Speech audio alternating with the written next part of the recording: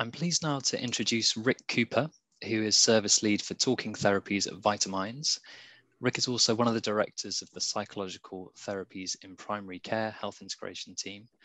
So now, Rick, over to you to talk through your project. Thanks. Hi, thanks, Ollie. I'm just waiting for my the first slide of my PowerPoint. There we go. So basically, this is a project that we did with the HIT. I think David Kessler's here as well, hopefully. So do feel free to chip in, David, if you've got anything to add. But basically, we did this project. Hi. So we did the project with the previous IAP service, which was Bristol Wellbeing Therapy Service, which was an AWP service. And basically, we were trying to sort of look at access for people from BAME communities. And the reason behind the project was to do with the fact that there's quite a lot of evidence to show that people from those communities don't access IAP services as successfully as other populations. And when they do access them, the recovery and the efficacy of the service is generally poorer than for other groups of people. And so there's a few stats here. 16% of people in Bristol are from BAME backgrounds, according to the 2011 census. And I think the other thing that I was, particularly kind of concerned by is that when people from BAME backgrounds do access services, they're quite often seen at the point of crisis. So they're quite often seen on the very hard end of services. So more kind of acute mental health services and forensic services and things. And I suppose IAP's a service which is a very preventative service, and it seems really important that people access IAPT before they develop very severe problems. So that was another kind of reason for trying to target people from that background. And another thing which we were trying to look at as well in this project was to do with the fact that people generally coming to IAPT quite often don't have a very clear idea about what's on offer. So people, who do phone up and self-refer, sometimes they're not very clear about what IAPT actually offers. And so part of what we were trying to do was sort of really give people a really good idea of what's on offer for them, so they can make a good choice of what they would like. Can I have the next slide? So this is something I found on the YouGov website, which is sort of a bit of corroboration really for the reason for why projects like this are important. So it's about, the importance of trying to go out into communities and trying to engage communities, particularly from hard to reach groups, and kind of take the service out to them really. Can I have the next one, please? So what we did was basically we developed some information sessions, and we designed them as a sort of PowerPoint presentation. So they were run as sort of 2-hour sessions that were run at the same time every day at Junction 3 in Easton, which we chose as a sort of area with a very high BAME population. And there's a library there, which is a very nice sort of space for people. And we ran them there. And we developed the PowerPoint using some service user feedback. We had a service user forum of people that had recently used the IAP service. And we took the PowerPoint to them, the one we'd originally developed, and they kind of tore it to shreds really and said they didn't really understand it, and gave us some really useful feedback. And on the basis of that feedback, we kind of tried to create a PowerPoint presentation that was kind of very easy to understand and gave a clear idea of what's on offer through IAPT and what you can access quickly and what might take more time to access, and the different things that we can kind of offer people. And it was we were thinking about particularly as an initiative to reach out to those communities. The next slide, it's okay. So we actually ran the sessions, and what we did before running them was we went out into kind of community venues, barber shops, places of worship, shops along the Stapleton Road. And we tried to advertise, because we were really trying to sort of advertise to people, trying to get people coming from kind of non-medicalized settings and from settings within their own community. So we kind of took some advice from agencies that work in that area, and they suggested that would be a good way to advertise. and that was how we did it. So we spent some time with people going out and putting flyers and posters up, advertising the sessions. And like I say, they were run at the same time every week on the same day. So there's a bit of consistency about where they were going to be. And they were staffed with, we had some members of staff that had worked quite a lot in that area of Bristol, who'd been working, they'd worked for Nilari, who are an agency that do a lot of work in that area. And they basically were very keen to get involved in this. So they were staffing the sessions for us. And so they, like I said, they're 2 hours long. They consisted of a presentation about what's on offer, and then a sort of bit of time to talk about and discuss the offer, and also some support around what might be the best option for people. So being able to actually talk to people about, you know, would a kind of an easy access, low mood course be the best option? Or do you need to come in and have an assessment, and, you know, and we can find out a little bit more about what's going on. And also there's a lot of form filling in IAPT. We get people to fill in forms every time we see them. So the other idea was that we could kind of help people with the form filling. We could sit down with them and sort of help them fill in the forms and overcome any barriers around that. And if they've got any questions about, you know, what the forms are for or the meaning of them, we could help explain that. And the next slide. And basically, this is a little bit of data we managed to get. Unfortunately, we ran these sessions between, it was a sort of autumn of 2018 up to the end of the summer of 2019, at which point we were recommissioned as a service. And at that point, we lost access to quite a lot of the data that we had, because unfortunately, or fortunately, however you look at it, we were recommissioned, and basically a different service won the tender. So all the data we had at that point was sort of archived. But I've managed to get some data from the CCG, or through the CCG, from our analyst, our data analyst, who works for us now. And this is data that's BNSSG wide, so it's huge numbers of people, really. And it doesn't show a lot of effect. But if I could have the next slide, that'd be great. So yeah, there's not a lot of effect, and partly because, you know, the number of people attending the sessions was relatively small in the scheme of the thousands of referrals that came into the service over that period.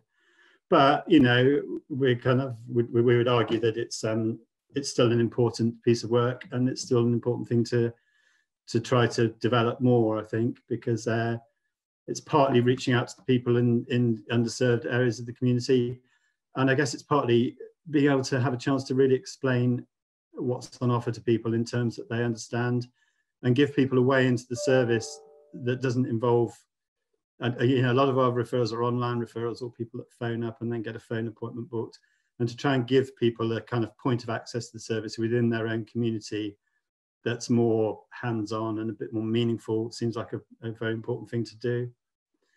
And I guess the other bit of information, which is, you know, I came across, is that people from BAME backgrounds, you know, have had higher levels of depression and anxiety through the COVID-19 lockdown, and as well as lower levels of happiness and satisfaction. That's from a quite recent study. And I think this kind of work's more important than ever, really, at this point. And if I could have the last slide. So we extended the sessions at the time a little bit. We ran some sessions in care homes for older adults, who are a demographic of people that we don't access enough at all at the moment. And we also piloted a few of the sessions with students at the University of Bristol. I mean, at the moment, obviously, running these sessions face-to-face is not an option for us. And I think part of what would be really interesting to think about is whether we can try and run them in some sort of digital formats, particularly for students and overseas students and people like that that might be quite isolated. And I think the other thing I'd really like to do in the future is, if we're going to develop this, is to have the information sessions in partnership with other agencies. So kind of employment services and debt support and other services we work closely with, so that there's a sort of one-stop shop for people to be able to come and find out what's on offer for them within their own community. And yeah, that's it from me. I don't know if you've got anything to add, David. Sorry, trying to unmute there. No, I think that's a really clear presentation. I mean, if you go back to the data slide, the table, it's just worth commenting that these large numbers of referrals, over 5,000 per quarter, are not going to be significantly impacted by a tiny number of people. I mean, I'm not saying it was a meaningful number of people, because I think I'm sort of proud of this work that Rick and colleagues have done, and I think it's really excellent. But it's, relatively speaking, a drop in the ocean compared to all the IAPT referrals. But I think it's a really good model. And I'm particularly supportive of the one-stop shop model, which I think will be incredibly helpful to all sorts of people in getting them the right sort of help, the right and timely help, rather than just being funneled into IAPT. So I hope we can continue with this work, with this as a pilot. I think it's worth saying. Wonderful, yeah, and thank you very much both for describing that so clearly. That's been really helpful. I think some of those themes are going to be picked up by our next speaker. I just want to make a quick note about questions for the speakers. So as I said, we'll be asking questions for Rick, Katie and Subitha all together. If you could pop the questions into the chat, that would be great. We're seeing a few popping up now. I'll be reading the questions out to people in case anyone's concerned that they might pop up on the screen in front of everyone. I'll be happy to read the question out, but it'd be great to have more questions coming in. Thank you. So thanks very much, Rick, and thank you, David. Welcome. So now I'm really pleased to introduce Subitha Baghirathan, who is here with us today in her freelance development officer role with the Dementia Action Alliance. And I think we've got a really interesting, quite complementary project to hear about now. Thanks, Subitha. Thank you very much. So I'm Subitha Baghirathan, and I have quite a few different roles, but I'm going to focus on a piece of work that I did particularly over 2016, 2017, when I was actually working as a research associate at the University of the West of England. And that was a piece of work specifically to learn about dementia experiences of people from communities in Bristol, of Caribbean, Chinese and South Asian communities in Bristol. So how this work developed, over the course of 2015, very much spearheaded by Rosa Hui, who's the director of Bristol and Avon Chinese Women's Group. She was a member, and she still is a member of the all-party parliamentary group on dementia. And being involved at that national level, obviously also made her reflect on the local picture. And she wanted to know what was happening around dementia, specifically for BAME communities in Bristol. She posed the question at a timely moment because the Bristol Dementia Wellbeing Service, which is a partnership between Devon Partnership NHS Trust and the Alzheimer's Society, a very innovative new partnership, was just about to come into being, having been commissioned. And kind of the answer that was coming back was that not much was known around dementia experiences of people of BAME communities, and there appeared to be very low numbers of diagnosis and very little take up of relevant services.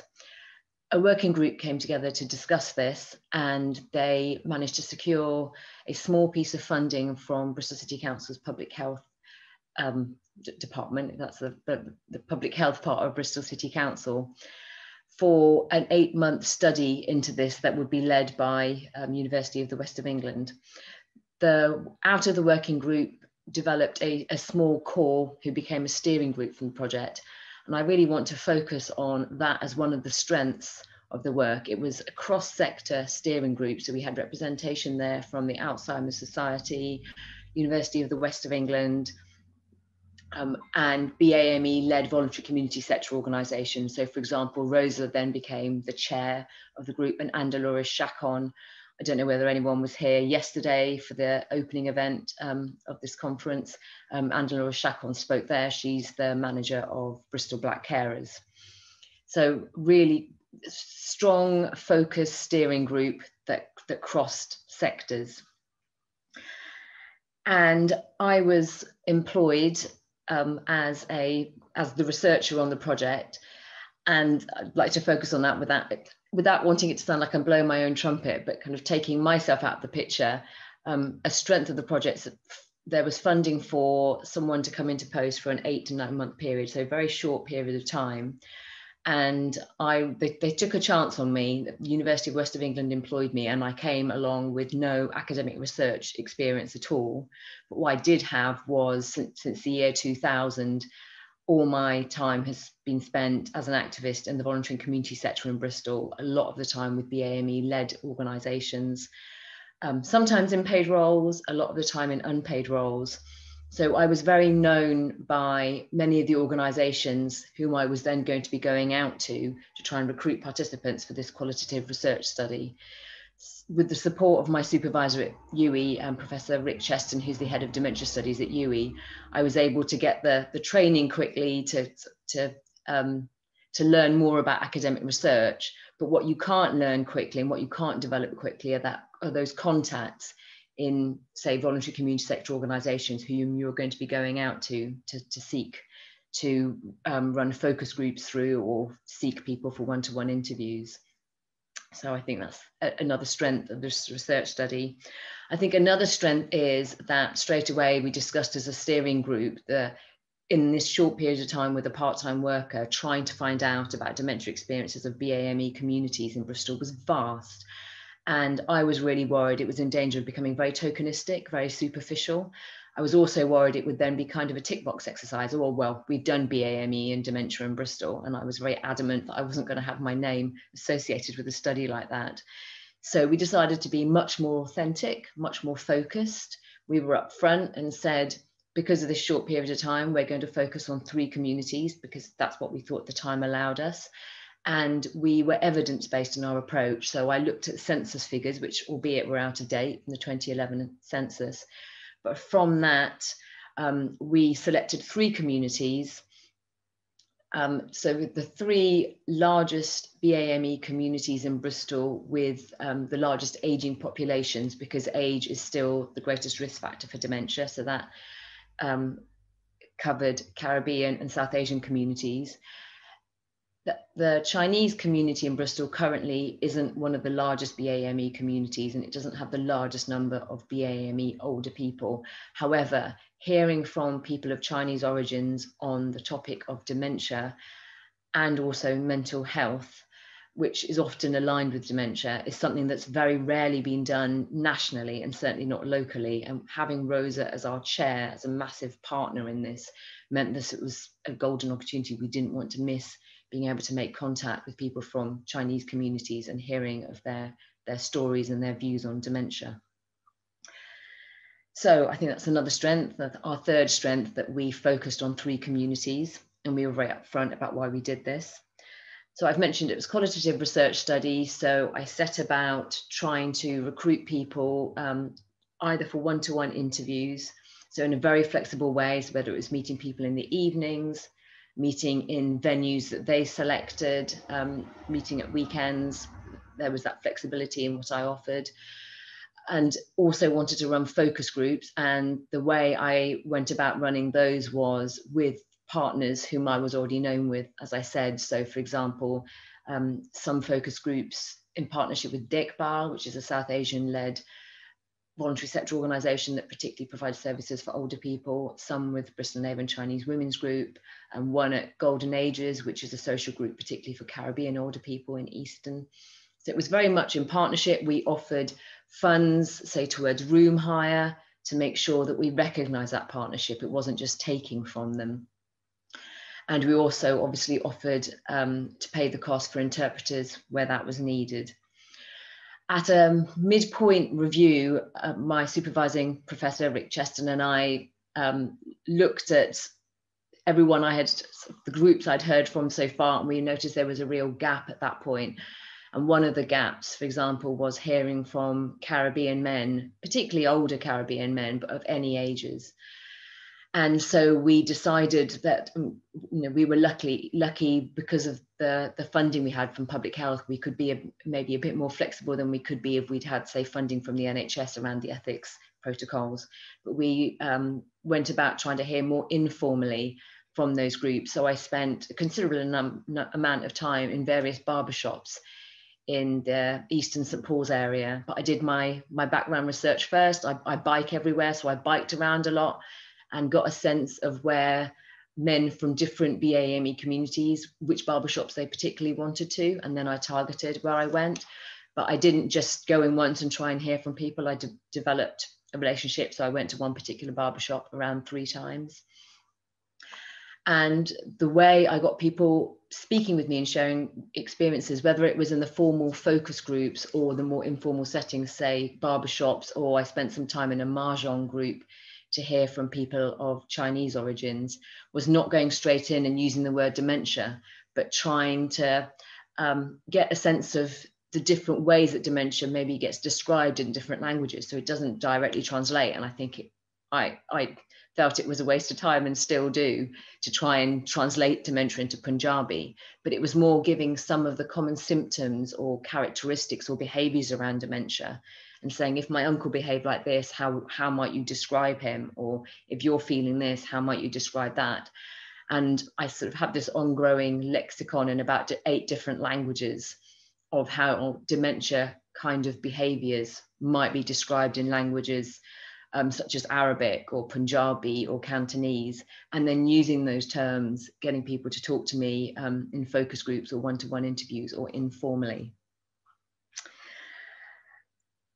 Some I need to keep an eye on the time. I'll fast forward a bit to tell you some of the outcomes of the research study, which I would like to say I felt incredibly privileged to do. The stories that people shared with me and the time they gave me and the places they allowed me to spend time alongside them was really amazing. Some of the best paid work time of my life.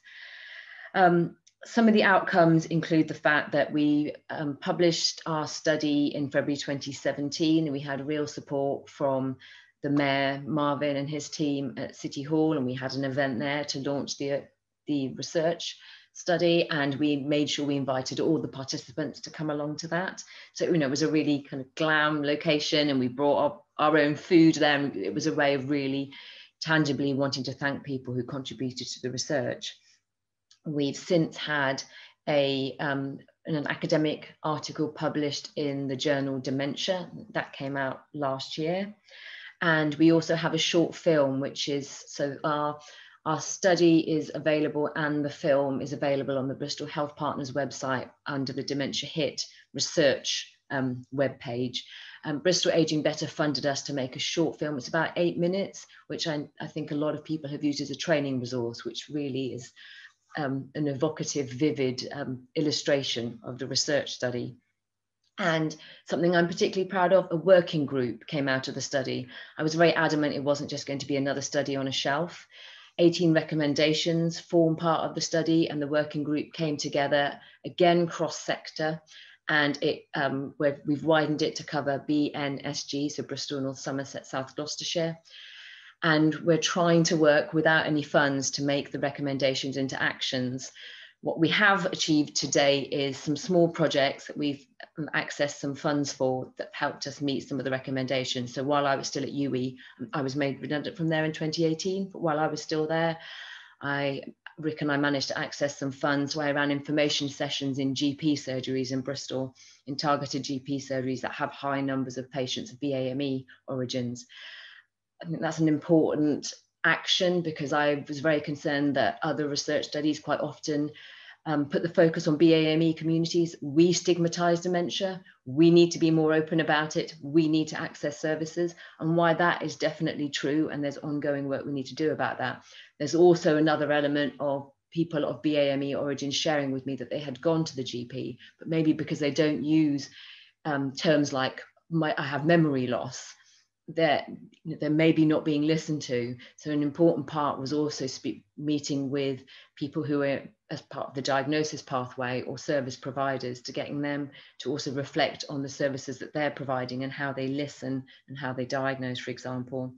And last year, as a freelancer under Bristol Dementia Action Alliance, I accessed some funds from Bristol Community Health, and I ran a very enjoyable project, hard, but enjoyable project, working in partnership with faith communities, particularly with Bristol's Sikh Gurdwaras, the Hindu temple, some Black-led churches and some mosques, where I ran dementia awareness sessions. And I was as agile as I could be with those, running sessions at the end of kind of the Sunday worship times at Gurdwaras, but also sort of being available to go along and run information stalls at other times.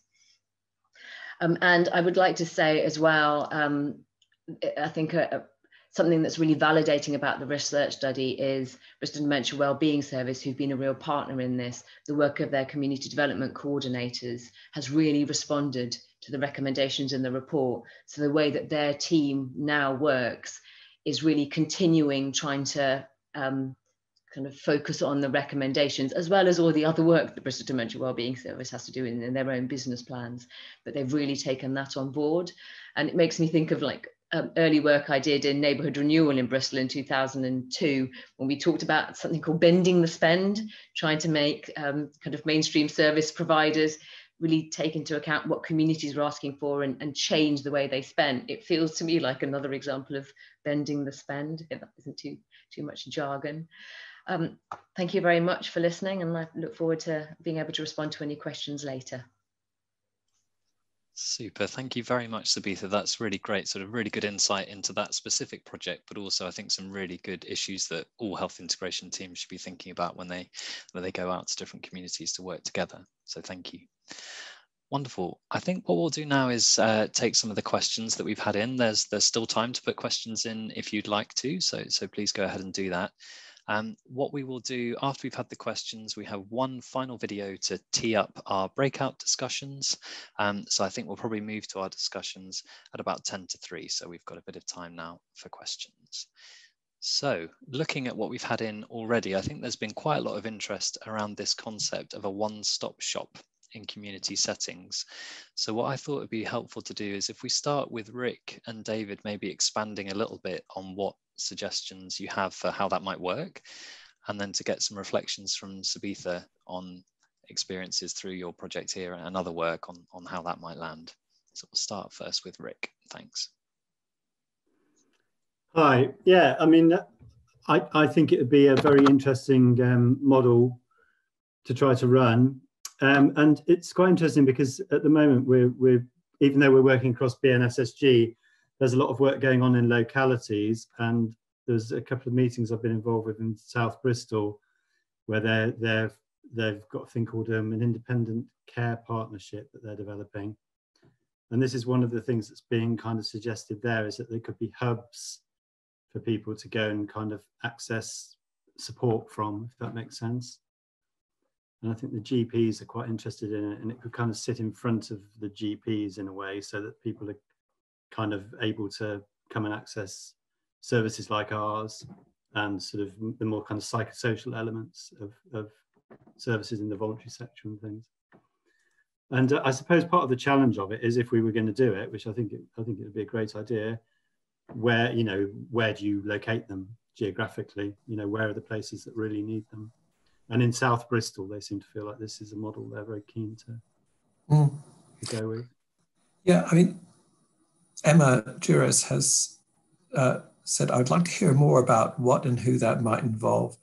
And that challenge to Rick and myself to produce something a little bit more concrete than a pipe dream is welcome, although this is a slightly embarrassing place to explore it. I think we don't really know, in other words, it's a short answer, how we're going to do this, but we know we need to engage other helping agencies, because Rick and I have had numerous conversations with feeling that just pushing people into psychological therapy isn't always what they need right then. And it's about a timely intervention.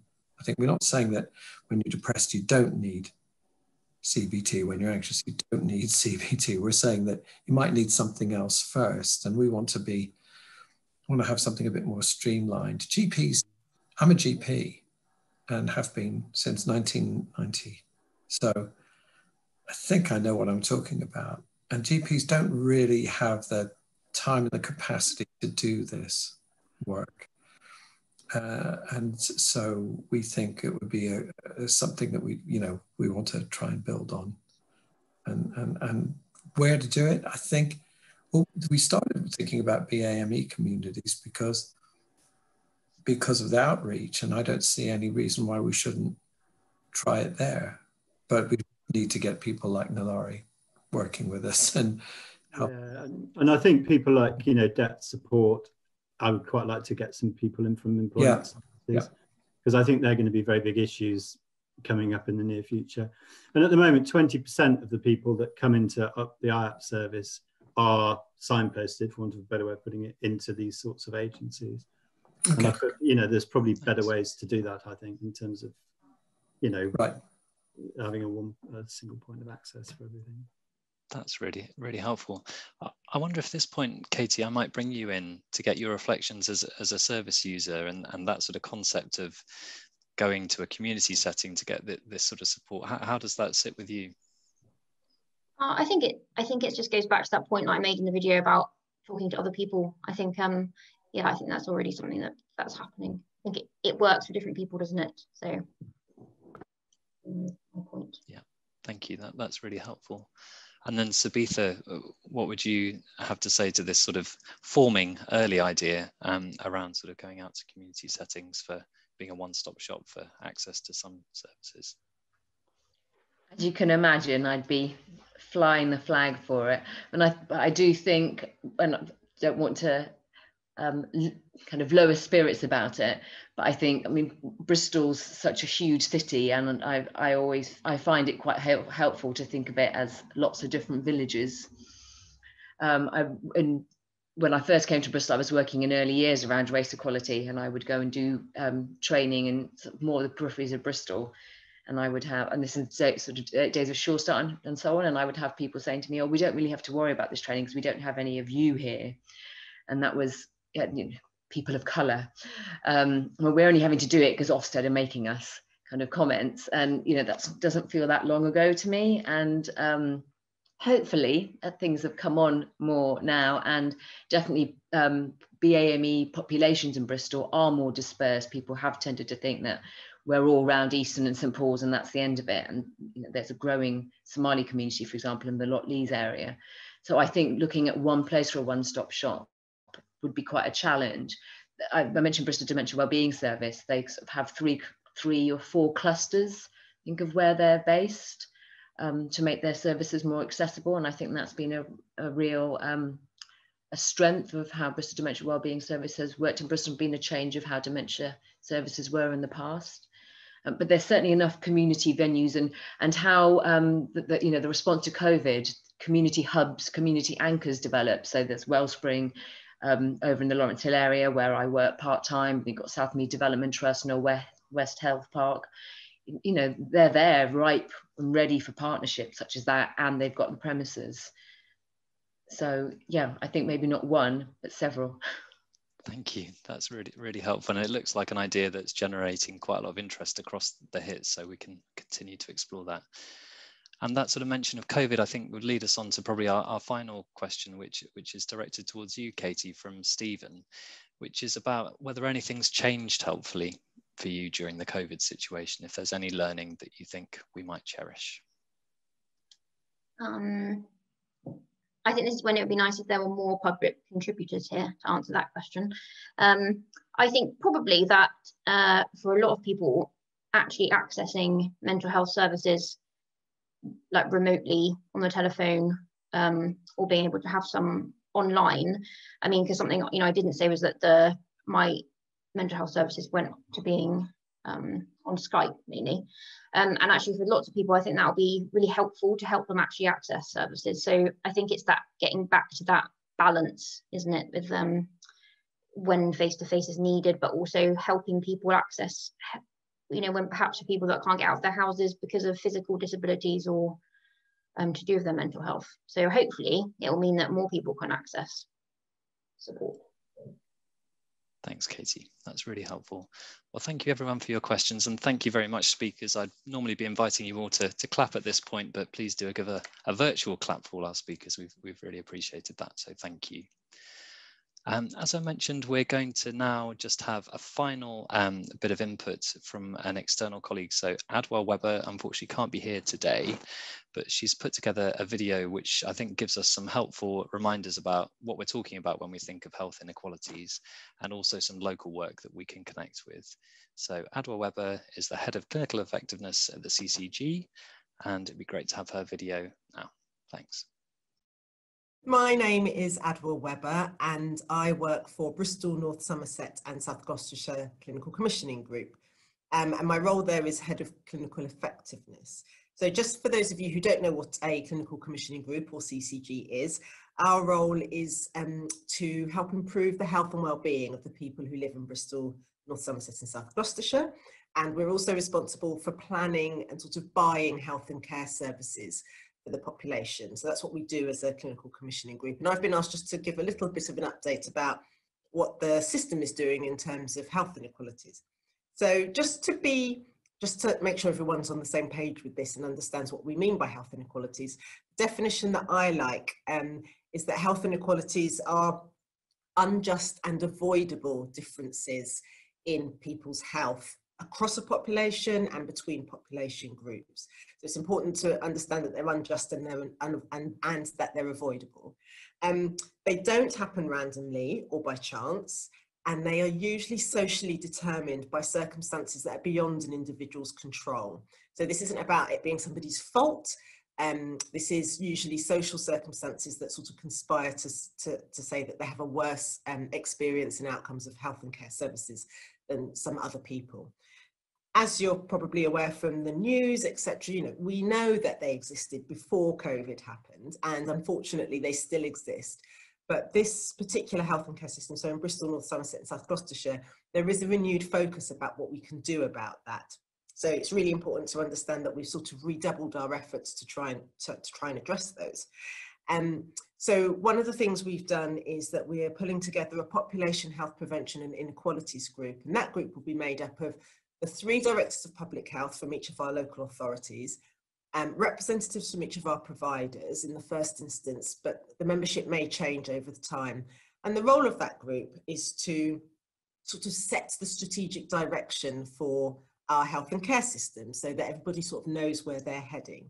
One of the other responsibilities that they're going to have is to make sure that in this sort of trying to get services back up and running and trying to sort of recover and learn, that we do that in an inclusive way. So we know that the way that we had to respond to COVID in the sort of very early days meant that we probably took our eye off the ball and we may have made things worse for some people. So part of the job of this group is to make sure that we're recovering their services, and we've had some really helpful guidance from NHS England and NHS Improvement to help us to do that, some clear actions that we're going to do. And then one of the other things the group is going to do is make sure that Bristol, North Somerset and South Gloucestershire health and care system has got a clear set of outcomes that it wants to achieve around population health, inequalities and prevention. If we've got that clear set of outcomes, it means that we can make sure that we're putting in place actions and we've got programs and projects in place in order to achieve those. So it's something to hang everything on.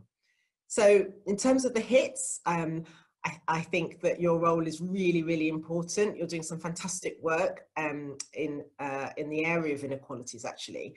And so I would really encourage you to connect with the plans that we have, and certainly use Ollie and the team if you've got any questions or you want more information. We have regular meetings and they'll be able to either ask me the question or we can feed information through. So I'd really encourage you to use that route.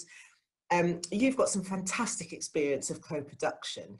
And by that, I mean both sort of trying to understand what the problem is from not just a researcher's point of view, but from the people who use services point of view. And I think that's something we could probably learn from in the patch. So probably be coming to you, perhaps some of the hits, and asking how you've gone about that. And that's part of the sharing. So we're really keen the HITs to be telling us what they're doing. It's really hard to map across such a big geographical area and all the different work that's going on to capture some of that stuff. So I'd encourage you to keep sharing, use Ollie and the team, and make those connections with us. So thank you very much for listening, and I hope you've been enjoying the conference.